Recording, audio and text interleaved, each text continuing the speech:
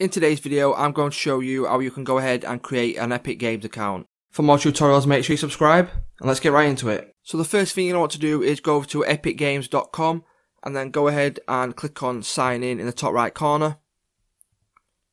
And then once you've clicked on sign in, you'll be able to sign up with Epic Games. You can sign in through Facebook, Google, Xbox, PlayStation or Nintendo Switch. But the main thing of an Epic Games account is that if you play Fortnite on the PlayStation or the Xbox, and you decide at a later date to get like a PC or a different console, you'll be able to transfer over your account and not lose your progress on your Fortnite account. So go ahead and click on sign up down here at the bottom.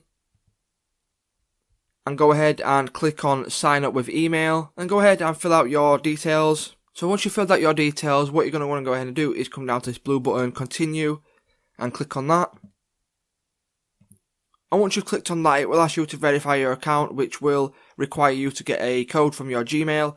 So please make sure that you put in the correct email and a valid email when you are creating your account. So once you've got your code from your Gmail account, all you want to do is simply input it and then click on verify email. And then once you've verified your email, it's as simple as that, guys. You've gone ahead and created our Epic Games account. And this will allow you to keep your Fortnite progress on whatever console if you decide to move on later on or anything like that. So if this video did help you, please remember to leave a like, comment, subscribe to the channel, and I'll see you in the next one.